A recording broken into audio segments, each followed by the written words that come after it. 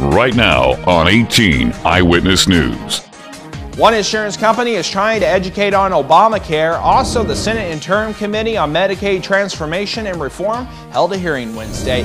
Plus, Egyptian officials say more than 500 people are dead after the military moved to disperse protesters Wednesday. And it looks like the sunshine will continue throughout southeast Missouri. For coverage you can count on, 18 Eyewitness News starts right now. 18 Eyewitness News starts now. Thank you for joining us. I'm Dustin Kopp. Our top story at this hour, you've been hearing for months that your health insurance premiums could be going up thanks to Obamacare. One major insurance provider is trying to educate the public about the reality coming this fall. However, supporters of the Affordable Care Act say that it's just scare tactics. Lori Johnson explains. Blue Cross Blue Shield in North Carolina is taking a hands-on approach to educating the public about health care reform. There's no dumb questions when it comes to health care reform, so we're there for you, and we want to help you understand how it impacts you, because it does impact everybody differently. The insurance giant is taking their education campaign across the state. It's set up 5 offices throughout North Carolina to handle the mad rush the company expects in October. That's when the Affordable Care Act goes into effect. A short video is part of the education process. It teaches viewers about things they may not know about Obamacare, namely the hit their wallets could take. Due to the impacts of the ACA, about half of our customers could see their premiums increase by 50% or more before federal subsidies.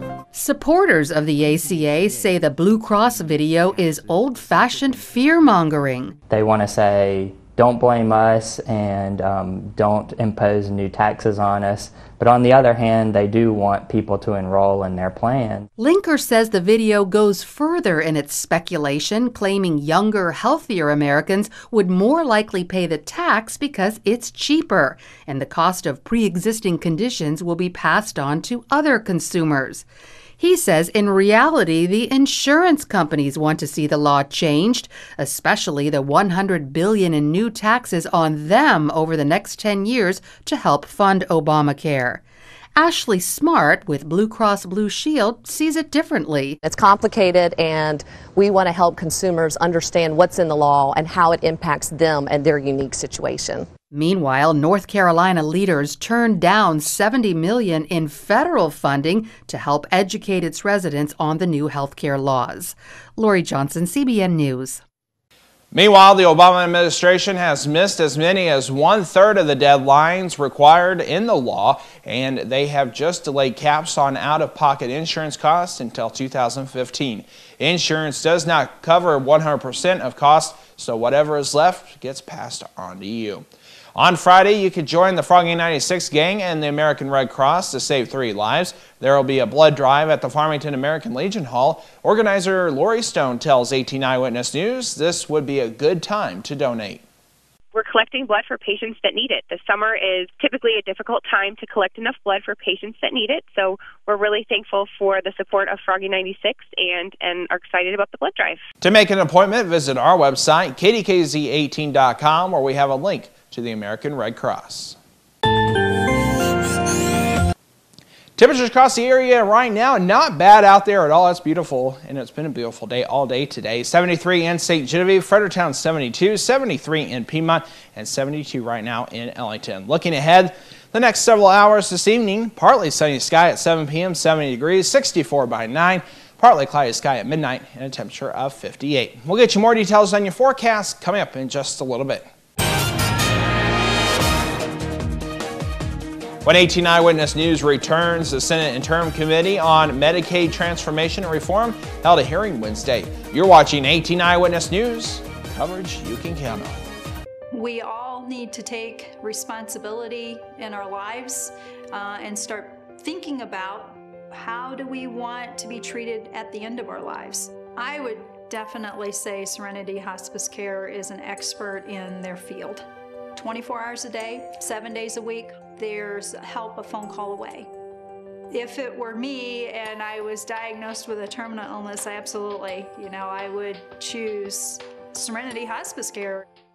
You're watching 18 Eyewitness News with Brett Dawkins and Dustin Kopp. 18 Eyewitness News continues. Welcome back to 18 Eyewitness News. The Senate Interim Committee on Medicaid Transformation and Reform held a hearing Wednesday at the state capitol. The hearing was to hear testimony regarding potential reforms and alternative approaches for the financing, payment, and delivery of health care in Missouri. Senator Gary Romine of Farmington chairs the interim committee and discusses telemedicine. To learn more about the Senate Interim Committee on Medicaid Transformation and Reform, you can visit our website, KDKZ18.com. Uninsured Missouri residents planning to purchase health insurance under the centerpiece of federal health care reform are still waiting for details as the start of enrollment looms. The insurance exchange opens on October 1st. The federal government plans to publish details online after final certification decisions are made early next month. Some Missouri consumer advocates worry that the lack of details will make it harder for residents to participate in the exchange. The federal government is running the Missouri program after state voters approved a November ballot bearing state participation. Missouri is one of 19 states that ceded control of its Affordable Care Act exchange to the federal government. Al-Qaeda is getting more sophisticated each day, planning terror attacks with encrypted internet message boards and special software to disguise their activities on chat rooms.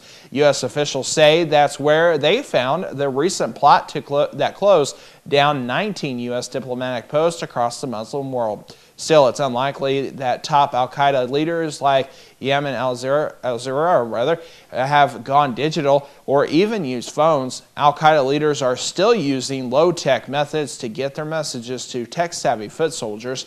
That means all the National Security Agency's digital surveillance isn't likely to track them down.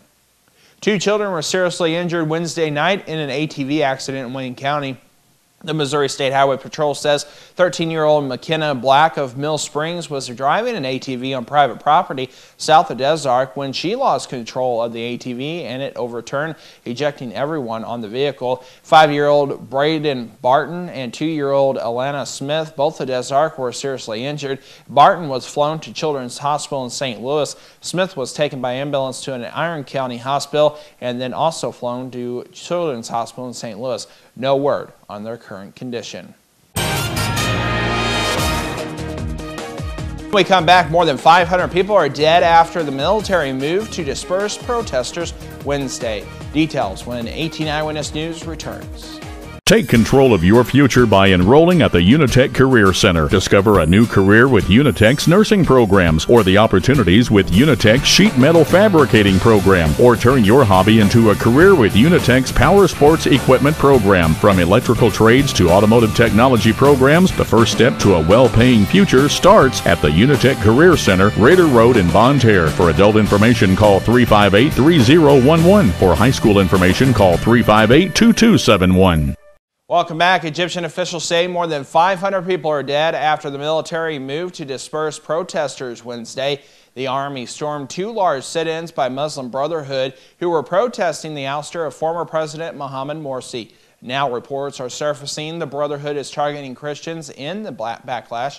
Chris Mitchell reports. More than 300 protesters were killed and thousands wounded when the military cleared the 2 protest camps of the Muslim Brotherhood in Cairo. More than 40 police died during the fighting. While many nations, including the U.S., condemned the violence, Egyptian authorities said they couldn't allow the anarchy to continue within their own capital. Some Egyptian media also reported the Muslim Brotherhood used the camps as mini terrorist bases to torture and murder collaborators and rape women. Despite the military crackdown, the Muslim Brotherhood called for more demonstrations. Anyone who thinks the Muslim Brotherhood is just going to go quietly here, just go away and accept military rule, does not understand the Brotherhood, does not understand their ideology, does not understand their history. CBN News terrorism analyst Eric Steckelbeck and author of The Brotherhood, America's Next Great Enemy, warns the end is not in sight. This is a group that is steeped in violence, in jihad. They're the original modern Islamic terrorist group. I predict and I fear that the Brotherhood will declare a jihad against the Egyptian military. Things will get bloodier and a whole lot more nasty before they get better. During and after the crackdown, things got much worse for Egypt's Christians. The Muslim Brotherhood and their supporters attacked dozens of churches, Christian businesses, and individuals. The Muslim Brotherhood blames Egypt's Christians for supporting the ouster of Mohamed Morsi. Their retaliation is putting Egypt's Christian minority at great risk. They're asking Christians worldwide to pray for their protection. Chris Mitchell, CBN News, Jerusalem. The Southeast Missouri Food Bank is once again giving away food.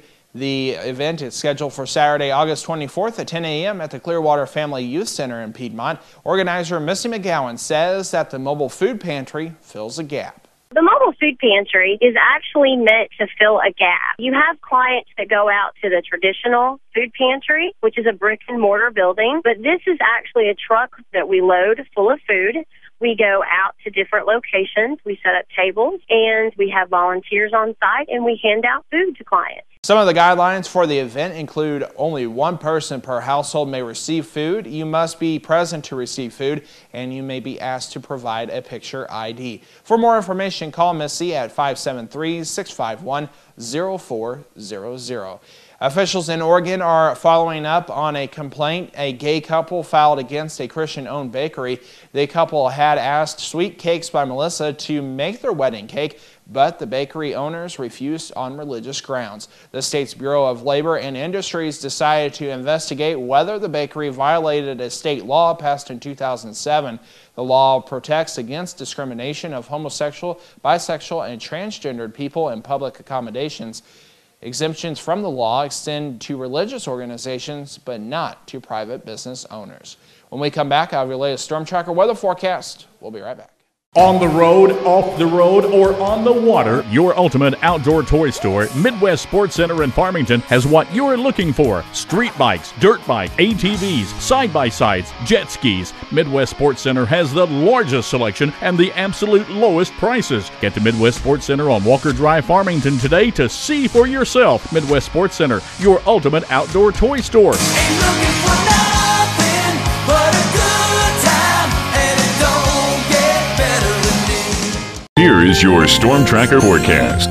Welcome back. Partly sunny skies out there, and it's 72 degrees is our current temperature, and that's what it feels like. Been a beautiful day today. Dew point set 53, 49% humidity, and an east-northeast wind at 5 miles per hour. Looking at temperatures across the area, still on the nice side, 73 right now in St. Genevieve, 71 in Potosi, 72 in Fredericktown, Piedmont right now at 73. Looking at temperatures across the state of Missouri, not bad as well. 73 right now in Columbia, Springfield 75, 77 in Kansas City, and 74 in St. Louis. This is not anything like we've been seeing for the last several years at this time of August. Plenty of sunshine remaining. Temperatures on the nice side. Feels like fall out there. That is for sure. Let's take a look at that forecast, shall we? For your Friday, we do have those showers and thunderstorms. Could be heavy at times off to the west. Not going to affect our weather at all. We're going to see nice weather here in southeast Missouri. Here's what our forecast looks like. If you're heading out and about throughout the evening hours, 7 p.m. temperature, about 70 degrees with partly cloudy sky, partly sunny, not bad at all. By 9 p.m., 64 and 58 by midnight. Our forecast for tonight, beautiful evening on tap, 51 to 55 for your overnight low, partly cloudy skies, light to variable winds. Then for tomorrow, another beautiful day, 75 to 81, partly sunny and a light to variable wind. Let's take a look at the next 3 days here in southeast Missouri. Plenty of sunshine, temperatures not bad as well. 75 on your Friday, 80 on Saturday, Sunday 82. Plenty of sunshine the next several days in the big 7-day forecast. Not bad as well, but we're starting to warm things back up a little bit. Monday and Tuesday in the mid to upper 80s, but look at that. We're cooling back off into the lower 80s on Wednesday and Thursday. Don't forget you can get the latest weather information at our website. It's KDKZ18.com. I'm Stacey Johnson. Are you hungry for a recipe that will feed a family of 4 a feast for less than 15 bucks? We'll see what's cooking just ahead on Money Talks News. Get your latest Storm Tracker weather forecast daily on the radio. Froggy 96, 95.9 FM, and Kickin' Country 105, 104.9 FM. When you're recovering from a traumatic injury, the last thing you need is an unexpected bill. Because most health insurers pay only a part of air transport. Arch Air Medical has a solution, the Omni Advantage program. For a membership fee of $49 per year, Omni Advantage guarantees you and other covered family members will not have to pay anything that your health insurer doesn't provide. In an extraordinary emergency, the last thing you need to worry about is cost. Contact Archair Medical or visit them on the web to discover all the advantages of Omni Advantage. Welcome back. We all want to get the most for our money, especially when it comes to food. So how about a meal for a family of 4 for less than 15 bucks? This week's Frugal Family Feast recipe makes a leftover roast chicken into a scrumptious chowder. I'm Stacy Johnson, and this is Chef Rich Matthews. He's an instructor at the International Culinary School right here at Art Institute. Now, Rich is going to make for us a feast that's going to feed a family of 4 for less than 15 bucks, and he's going to do it by showing me what to do with yesterday's leftover roast chicken. What are you going to do, Chef? We're going to do roast chicken corn chowder, and here's what goes in it. We're going to use chicken broth, fresh corn, bacon, new potatoes, chicken meat, fresh thyme, peppercorns, milk, onions, carrots, bay leaf, flour, and butter. I can't wait to see how you're going to put all this together. So what do? Well, I'm going to make a stock with my leftover chicken carcass from the roast chicken I had the night before. Okay. I'm going to add carrots, celery, and onion to that, some bay leaf, peppercorn, and fresh thyme. Let this cook slowly, even overnight in your crock pot if you want. Okay. Then I'm going to strain that so I have a nice chicken stock, thicken it with flour and butter, and then I'm going to add the rest of my ingredients, the milk, corn, bacon, potatoes, and chicken. Oh, you were telling me, what makes a chowder? Chowders classically have potato and some sort of pork product like bacon. Which I did not know. So basically, you're just taking your chicken, boiling it, thickening it, and then adding all the stuff to it. Adding all the rest. And this is what it's going to look like when it comes out, and it looks really, really good. Let's have a taste. I can't believe you did this with leftover chicken. How much did it cost? Well, since you're using leftover chicken, this is about $3 a person. $3. Now that's a meal, folks. You need the recipe. Look at this, it's so good. Go to moneytalksnews.com, do a search for Frugal Family Feast. You'll find something delicious. For Money Talks News, I'm Stacy Johnson. As Stacy said, he's got more information and links at his website. To get there, just go to our website and click on the Money Talks link under the Lifestyles menu. Have you ever wanted to create your own light bulb? Jason Lindsay, aka Mr. Science with Hooked on Science, shows us how to create a light bulb by using a few ingredients from around the house. My science helper over here, Brenna, and I have a pretty cool experiment. We're going to show you how to create your own light bulb. Brenna, have you ever wanted to create your own light bulb? Yeah! How about you? You can, and all you need are a few ingredients from around the house. Give me a quick 5 for science. Don't break my hand. Oh, whoa, good gravy. What we have in front of us is a toilet paper holder. Attached to it with masking tape is our alligator clips right here. You can get those alligator clips at your local department store. Bridged between the alligator clips is a piece of 0.7 graphite for a mechanical pencil. That's the graphite that works the best. Brenda, what do you have there? 6 batteries taped together? Yes, 6 batteries taped together. Let's put those right down here. I want you to hold the toilet paper roll, and let's make our light bulb work. We're going to close the circuit. Are you ready? Wow, that's getting pretty bright there. Look at that. Creating your own light bulb, and the filament just broke. Learn more at hookedonscience.org. Go to our website and click on Hooked on Science under the Lifestyle menu for this experiment and others that might get you and your family hooked on science. We'll be right back. Battery problems. It happens every time you want to do something. You just want to mow the yard, right? You've got to make it to that big meeting on time, and your watch quits. You got to be somewhere, and your car won't start. Right in the middle of a conversation, and the battery conks out on your cell phone. For every kind of battery.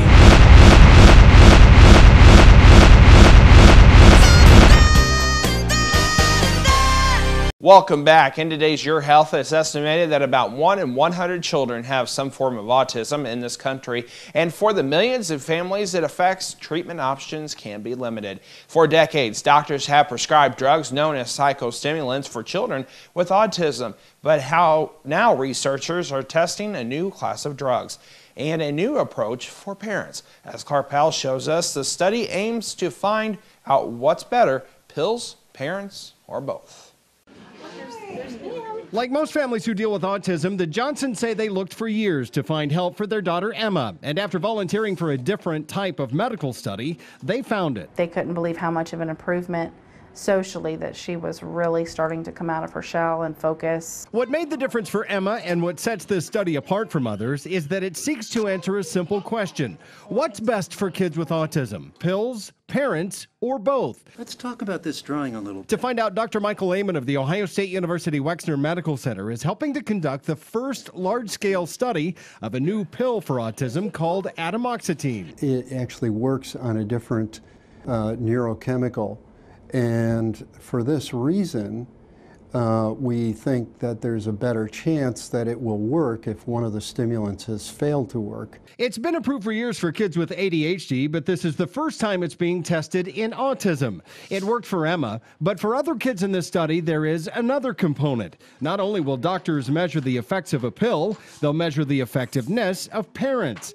In this study, some parents will be taught professional intervention techniques, allowing doctors to compare and contrast the two. Obviously, it gives us an opportunity to look at each in isolation, but importantly, it enables us to look at the combination of the two treatments and to see if there's a bonus. Doctors say there haven't been many new treatment options for autism in decades, but by studying a new pill and a new role for parents at the same time, that could soon change. At Ohio State's Wexner Medical Center, this is Clark Powell reporting. In addition to Ohio State, this study will involve other medical centers in the Northeast. Experts say psychostimulants were first used to treat kids with ADHD in the 1960s and have been expanded to treat some kids on the autism spectrum. Since then, however, there haven't been many other medications developed. That is today's Your Health. We'll be right back.